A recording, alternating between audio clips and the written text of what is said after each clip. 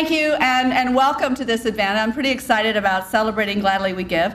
This is a new event for our campus, and we're celebrating it as close as we can in conjunction with National Philanthropy Day. And you may not know that there's a National Philanthropy Day, but there is.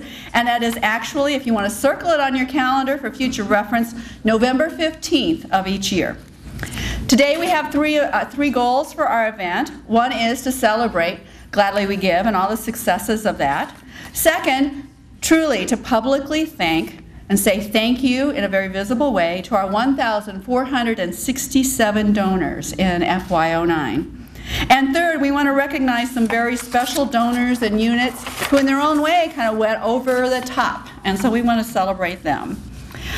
So we're excited about this. This will be an annual fund. We're hoping to grow it. And the real goal is for everyone to celebrate their passion. When you work at Illinois State University, you come to know the university through whatever lens it is where you're working. And some of us have worked in lots of different parts of the university. And we get things that we care very deeply about. And so we feel through this fund that it's very, very important that employees get to support their passion, whatever it is. And we're trying really hard to make that possible.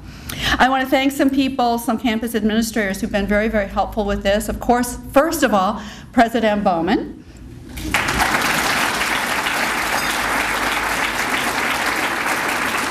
My longtime colleague, Vice President Steve Adams. I also want to recognize my newest colleague, Vice President Dianne. And even though she's not able to be with us this afternoon, her new card's over. She's been here over a year, our provost, Sherry Everts. The deans, of course, also on the academic side of the house are very important to leading Gladly We Give and all our fundraising efforts. So many of them have put a lot also into that external outreach that we do for fundraising. So with the deans who are here this afternoon, I'll stand up and let us recognize you.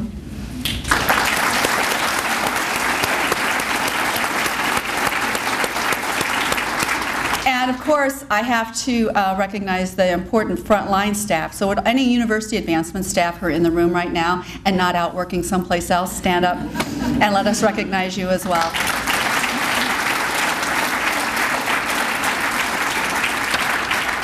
One of the great things about this kind of a gathering is everyone also gets a chance to get an update on the university and the well-being of the university. And so let me introduce to you our 17th president and the keeper of our well-being, Al Bowman.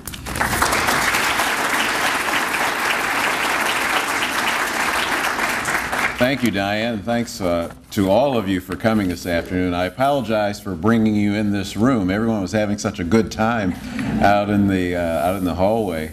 I think we're all smiling because it's sunny for one of the few times this fall. We had campus visits today from prospective students, and as I walked by one group, I said, "It's sunny all the time here." Kind of looked at me like, "Yeah, right." I said, "I'm an Illinois public official. I don't have to tell the truth." Come on.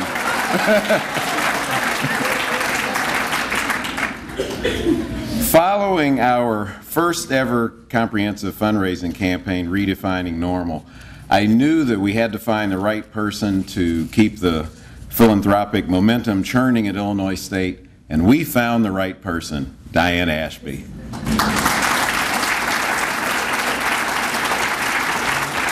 Each year since the campaign ended, Dr. Ashby and her staff have brought in millions of dollars in new gifts, and in the fiscal year that ended this past June, that number reached $10 million. And in the midst of a recession, that is pretty remarkable. This year, we are on pace to break that record, and that's a remarkable achievement. And I want to congratulate you and salute you for what you've done, not only in this position, but throughout your years of service to Illinois State. Would you stand and be recognized?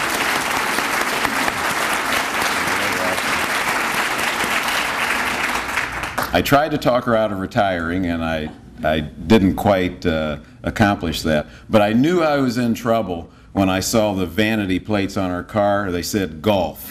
I thought, this is a lost cause.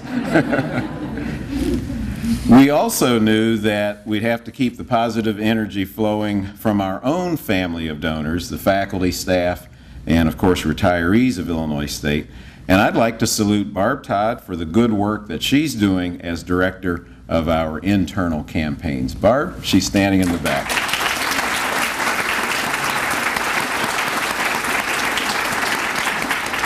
And you've seen the PowerPoint flash by that there has been a 25% increase in family campaign participation. So, Barb, you've done a wonderful job. The men's basketball team stumbles this year. We'll bring you in as a consultant. I don't think we're going to need you, though. They looked pretty good last night. I'd also like to thank our Gladly We Give ambassadors and everyone who has volunteered lots of time and energy to make the family campaign successful. Loyalty, commitment, and plain hard work make internal initiatives strong, and your efforts have brought successes we could not have imagined in years past. Every year, Illinois State University receives thousands of gifts from corporations, foundations, alumni, friends, and a variety of university stakeholders. But in my mind and in my heart, the gifts you give to Illinois State hold a unique place. It speaks volumes when the university's own faculty and staff and retirees not only give their time and talent to the institution, but also make it a financial priority for their charitable giving. Your gifts allow us to fund more than now 600 student scholarships, allows us to improve technologies and enhance our facilities. The latest example is last month's dedication of the new child care center that will serve the children of Illinois State faculty and staff. Your gifts reach out to the greater community by allowing us to broadcast quality radio programming and by bringing to campus world-renowned speakers and top-flight cultural entertainment.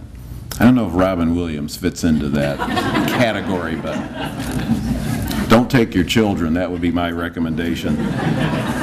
Your contributions also enhance our athletic programs and help increase the visibility of the institution to our external stakeholders. Today, despite the most challenging economy in our memory, Illinois State has risen to its highest prominence in many years. Our students are more academically talented, our faculty and staff more engaged and nationally recognized, and our physical and collegial environment is more welcoming than ever. And Dr. Freed knows that as well as anyone who lived through the turbulent 90s. That kind of external success simply doesn't happen unless the internal community is strong, cohesive, and resilient. I'm proud to say that we have that atmosphere at Illinois State, and I'm very grateful that through your service and through your gifts, it's an atmosphere that each of you has helped create. Thank you very much.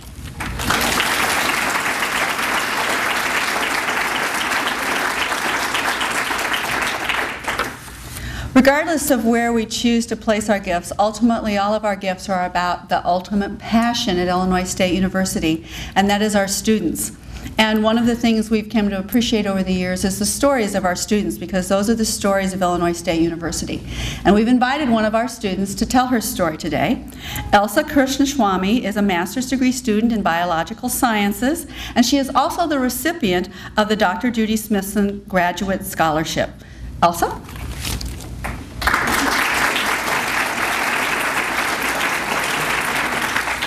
Good evening. It's an honor to be here today. I'm going to just say that. In the spring of 2009, I received the Dr. Judy Smithson Graduate Scholarship. It was a great honor. One preferred criteria for receiving the scholarship was being a member of the Coalition of Citizens with Disabilities of Central Illinois, of which I am a lifetime member. The coalition advocates for people with disabilities. It helps inform businesses of how to accommodate disabled people, and it helps individuals with disability-related issues and other concerns in the community. Receiving this scholarship was also a way of bringing some awareness of this organization to others. The scholarship meant much more than the monetary benefits that I received. It has had a profound impact in my life. I have a physical disability from a muscle disorder. Every day is a challenge, but it is also a blessing. It limits everything that I do, as my energy for everyday tasks is compromised and limited. It even limits learning and retaining information. Basically, the energy cycle in my body is lacking certain proteins it needs. Taking an exam takes me at least 3 days to recover, and it makes me physically sick, as my brain takes energy from the rest of my body to use it for the cognitive work it takes to prepare for and complete my exam. My condition can change from one day to the next, but I am lucky and blessed to be able to function like a healthy person at times, even though I never feel quite well. I graduated from ISU with a bachelor's degree in biology in the spring of 2004, after first starting my education in 1992. I immediately began my master's degree in biology that summer, along with a graduate research assistantship. My son was born in September of that year. My condition declined, and I stopped going to school in December of 2004. I was hospitalized in March 2005 and began my master's again in the spring of 2006. I was again hospitalized in February 2008 due to a respiratory stress test that I took. This time I was bedbound for 4 months. I came back to school in the spring of 2009 and hope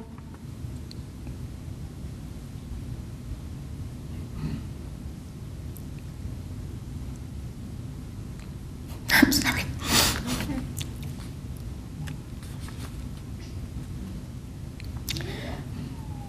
To be able to complete my degree and will continue to move forward. I love school. It is my passion. It is tough on me. Getting a full-time job would be way easier, but isn't anything worth accomplishing, worth fighting for?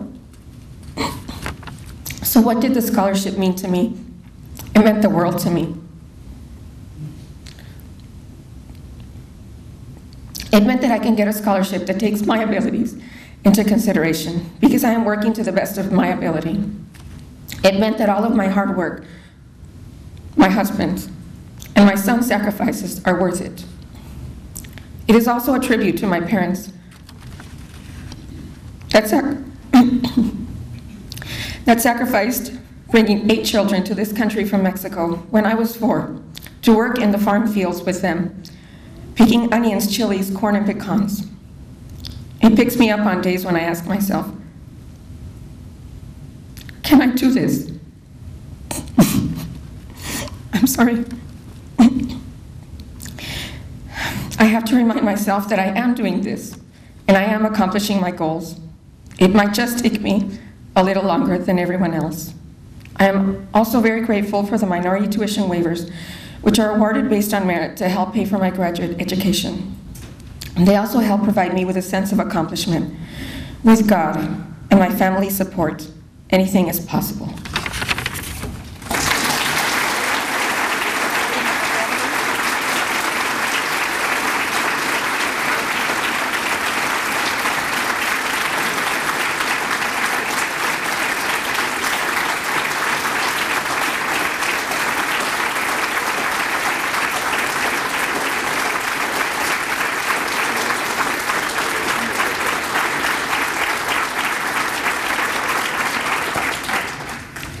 Elsa, thank you.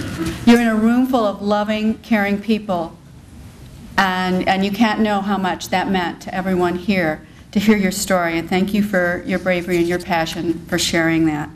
And know that we all wish you well on your studies and on your life. And we can't wait to see what you're going to be when you grow up.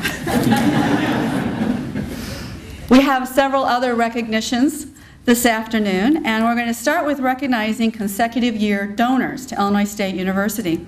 And this is an opportunity for us to thank our longtime donors. And originally we had this scheme that we would do certificates for consecutive 10 years, 15 years, 20 years, 25 years. And then we got to counting up how many people that would be. You'd never get that cocktail. We'd be here a long, long time. So, and when we first counted that up, we thought, okay, at 5-year increments, well, that would only be 410 people.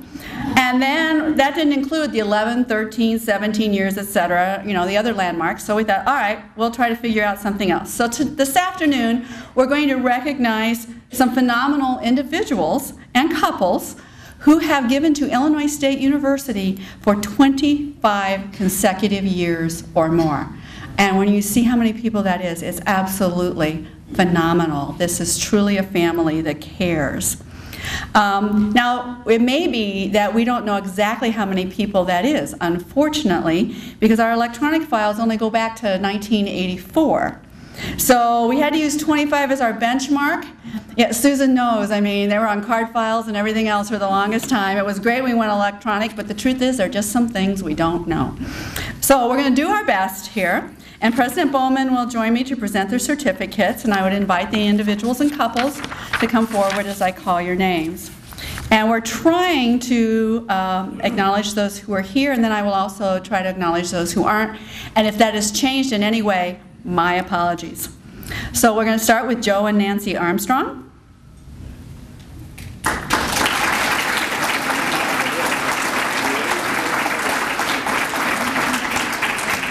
Alphabetical has its privileges. Kenneth and Laura Burke.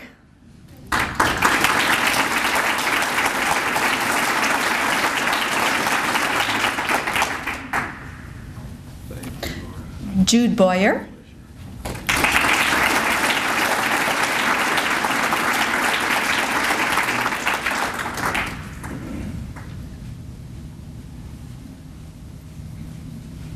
Roger and Elaine Cushman.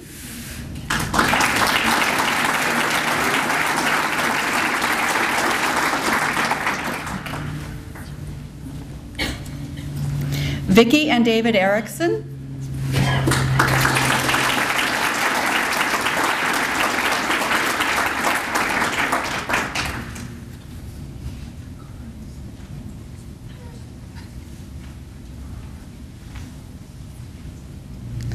Love the red shirts. Love it, love it, love it. Thank you for that.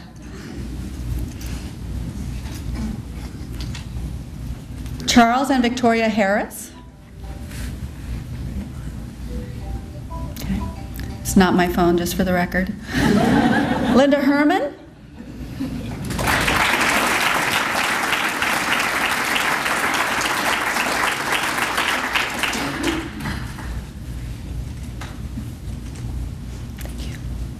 Sheila Hufeld.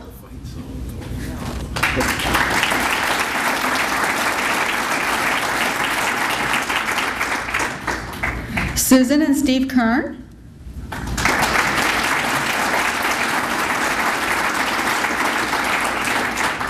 The happiest two retired on the planet. I've never seen anyone happier. And they've been all over the world, too. Linda and Ron Clawwitter. More red shirts.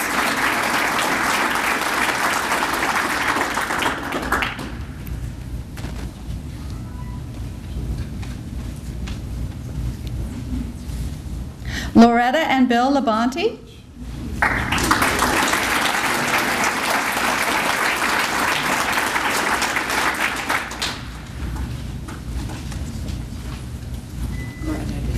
Thank you. I'm so sorry she didn't get to come. Thank you so much. Clarence and Lila Moore.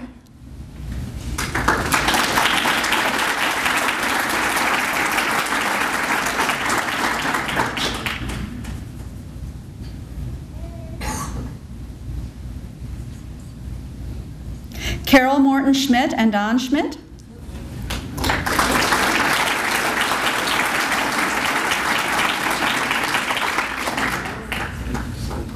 Jim and Jean Munns.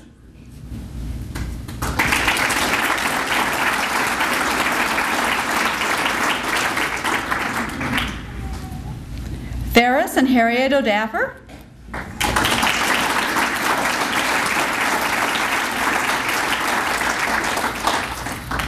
Rhonda and Phil Queen.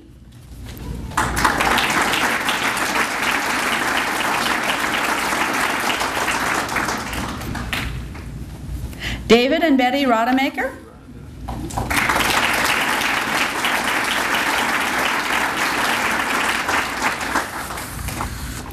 Kathy Sheedwin.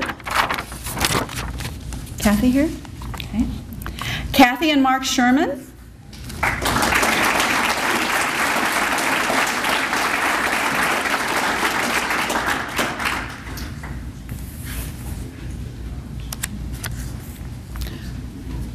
Oops. Ralph and Ellen Smith. Ralph and Ellen Smith. Charlotte and Joe Talkington.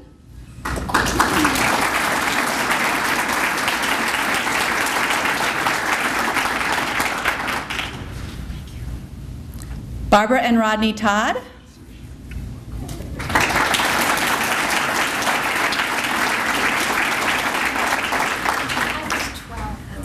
Tom and Kay Wilson.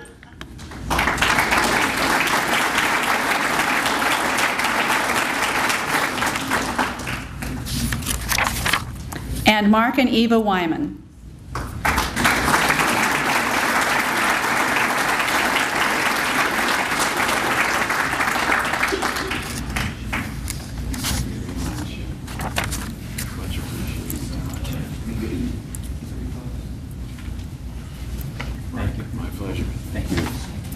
Thank you, President Bowman. I'm going to read a long list of names, so if you want to have a seat for a minute, then I'm going to bring you back up here to help us with some more awards.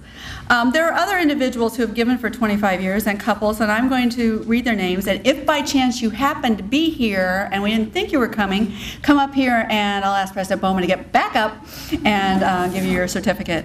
So but I think it's important to recognize them. Roger and M. Rebecca Anderson, Carolyn and Charles Bartlett, Marcia and Michael Blair, Charles and Maxine Bolin, Paul Borg, Peter and Margaret Couch, Gail and Galen Crow, Debbie and Don Cruz, Tim and Wendy Duffy, Harold and Marlene Greger, Pat and John Groves, Sandra and Paul Harmon, Jill Hutchinson, Claire and Tom LaMonica, Dixie Mills, Cal Prittner and Eva Marie Johnson, William Rao and Barbara Heil. I happen to know they've just come back from Thailand. Probably got a little jet lag. Earl and Carol Rattan, Michael and Nancy Schultz, Gary Simonko, John Shields, Ralph and Ellen Smith, Ray and Missy Smock, David and Trudy Strand, Robert Weigel, Rick and Gwyneth Whitaker, Peter Whitman. So if you would please help me, even though they're not here, let's give those folks a round of applause as well.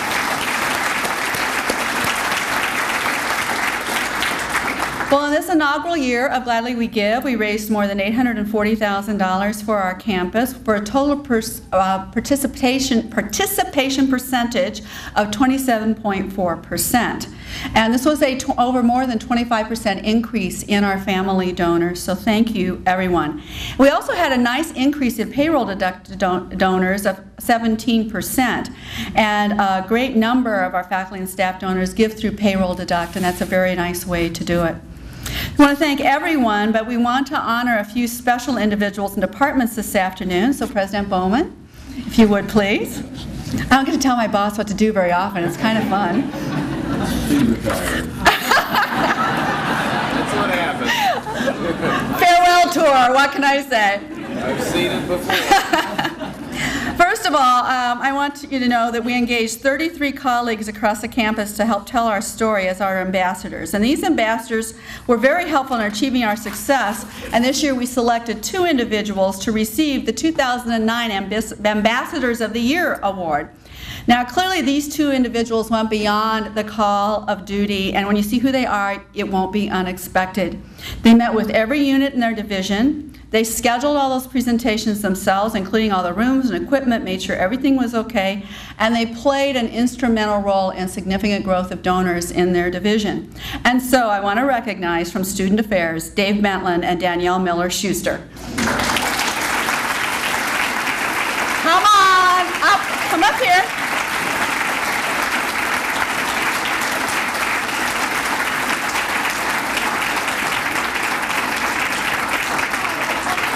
I don't know what people told you to get you here, but thank you, and we really, really, really appreciate everything that you have done. Thank you very much. Congratulations.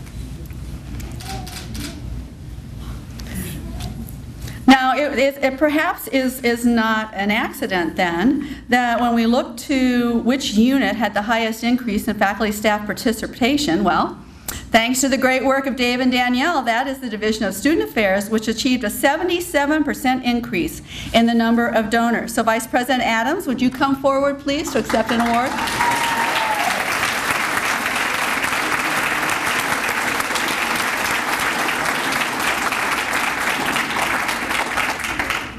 All they're doing. He thought he was just coming because he had to. Thank you, Vice President Adams. We also are going to give a unit award for highest overall percentage of participation from faculty and staff. And this year, with a 98% participation, athletics. And Doug Banks will accept that award.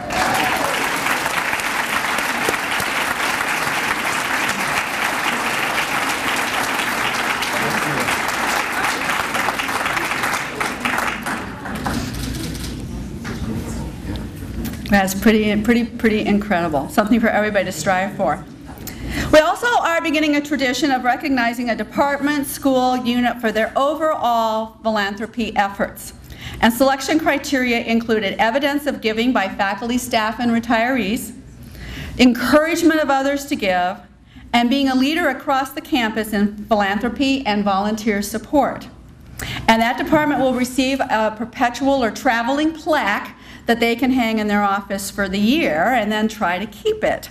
So this year, the first ever, the 2009 Philanthropy Department of the Year is the School of Biological Sciences, and Director Tak Chung will accept that award.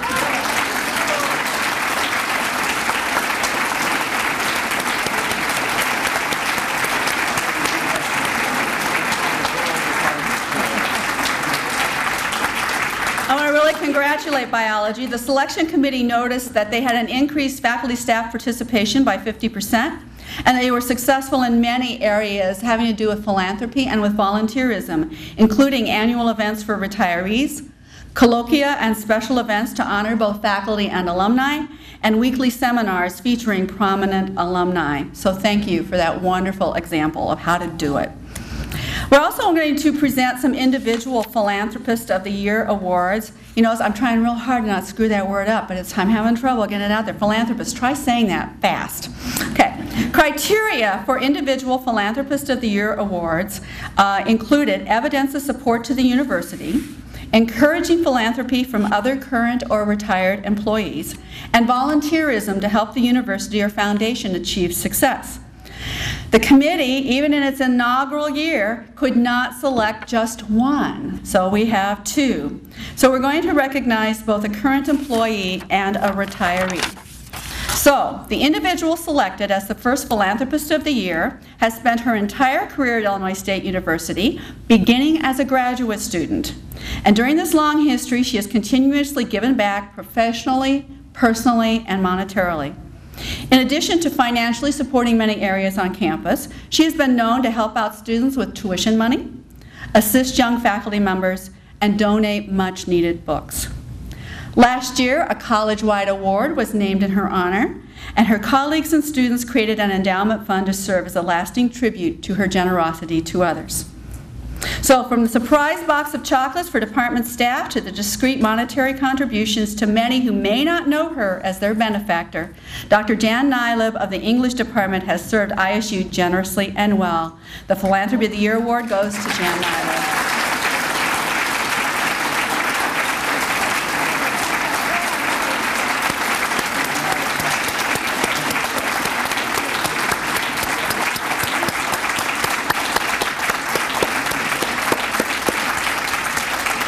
Jan, thank you, thank you, thank you. Illinois State University, thanks you. Our second award goes to a retired faculty member and his wife. The nomination states that the faculty member has had and continues to have a major impact on this institution as a brilliant scholar, excellent teacher, committed citizen, and generous benefactor. Their personal support to the university includes an endowed scholarship to his department, which presents a scholarship to a non-traditional student. In addition, a former student was encouraged by her faculty mentor and established an endowment in his honor. and wrote a letter of support for this nomination, which stated, "It is because of his dedication to students, their learning and well-being, that I established the scholarship. Our intent was to provide students in the history department with the same access to caring faculty that Dr. Mark Wyman embodies."